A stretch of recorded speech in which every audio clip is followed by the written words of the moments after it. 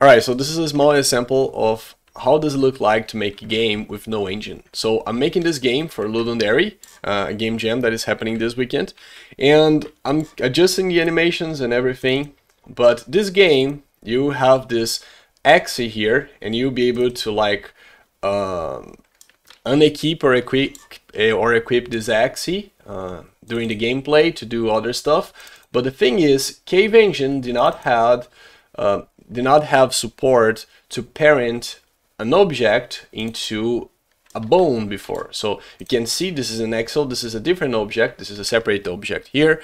And there's also another Excel in her back, sorry.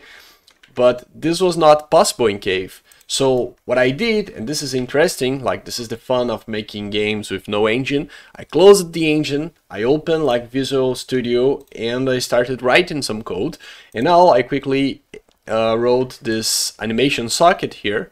So now I can create, like I can parent this object to the armature itself, but then with the animation socket I can select a bone for the rig and copy the position, the rotation, or the scale if I want, and do the adjustments if as needed. And with that, now I can do this. So new feature implemented in Cave, very easy, and now I can proceed to the game and make this work, of course.